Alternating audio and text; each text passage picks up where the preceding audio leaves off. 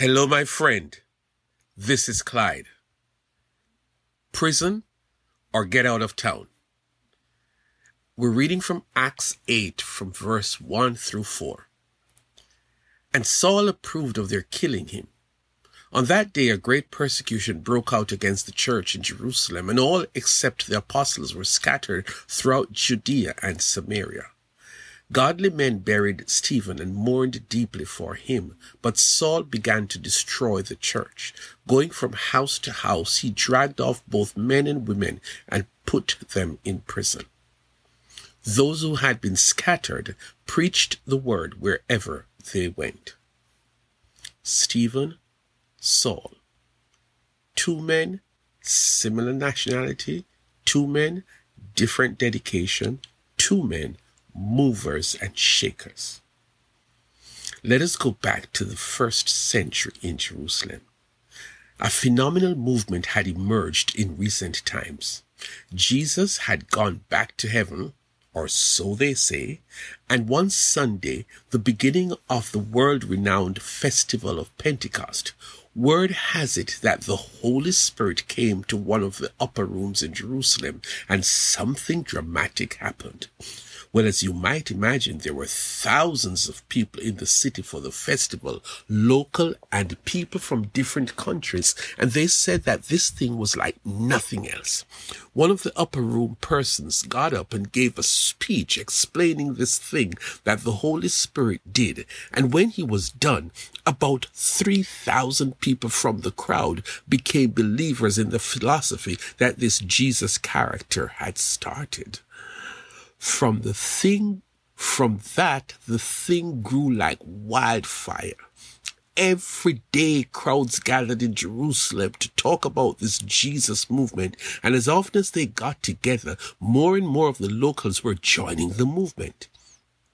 Simultaneously, temple worship on the Sabbath day was affected negatively, and the leaders of the traditional religious community were not amused.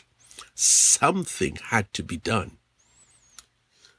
Well, one of the believers, a young man named Stephen, was alleged to have been spreading false messages about one of the religious heroes, Moses of all persons, and about God. That, my friend, is tantamount to treason. So he was brought to court. The trial attracted a large crowd, and in that crowd was a young leader of Judaism named Saul. Saul saw the trial and heard Stephen's impassioned speech that led to him being publicly executed by stoning. Many of the people who were offended by Stephen's blasphemous speech took part in the act. Saul elected to guard the clothes of the stoners. The very day Stephen died, all hell broke loose. Saul and some other devoted men launched a counter-movement against this growing sect of Jesus followers. This spontaneous response was vicious and dangerous. They attacked the believers wherever they were, in their homes, at the regular meeting places, in the public square. None of them was safe. Men and women were beaten and thrown into prison. It threw the city into chaos. Saul was undoubtedly the leader, vigorously defending the old tradition and determined to wipe out every trace of this growing religious sect called Jesus' disciples.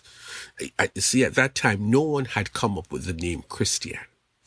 Saul and his supporters had the city political and religious leaders supporting them while the believers were defenseless. They could not meet in peace. They were not safe in their homes. They were hunted down, and these spontaneous attacks by the establishment could end up in prison or even death.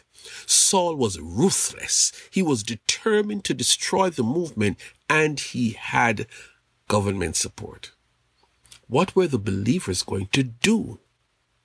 Well, soon, some of them had to flee to neighboring Judea and some to Samaria. Judea is Jewish territory, so it wouldn't be long before the Saul people would think of coming there as well to continue their assault against them. Samaria, on the other hand, was nowhere that Jewish people are welcomed, so those who went to Samaria were safe. No doubt those who had to leave Jerusalem hoped to return when the persecution died down.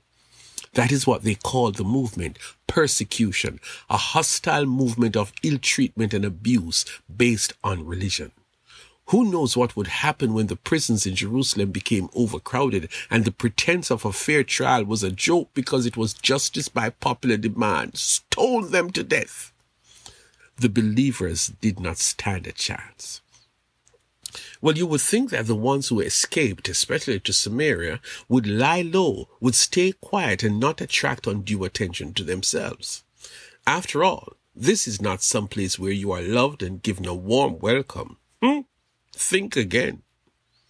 Those who had been scattered preached the word wherever they went. That doesn't make sense. Or does it?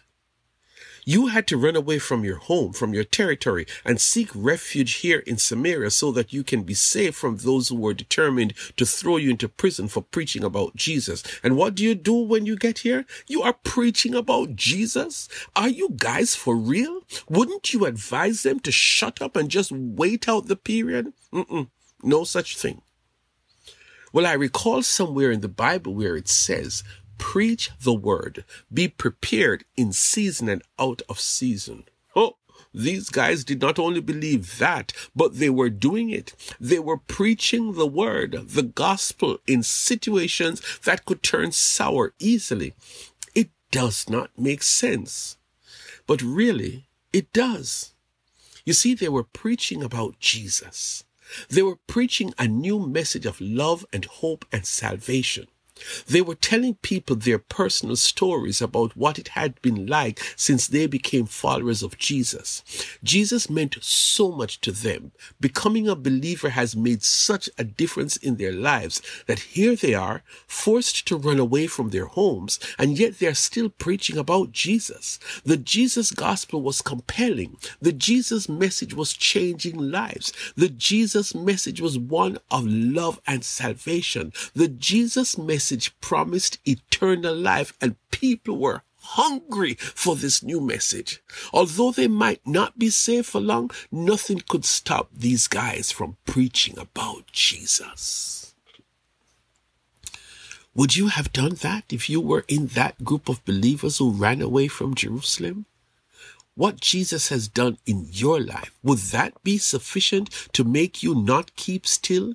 But instead, you're living in a foreign land and you are preaching about Jesus?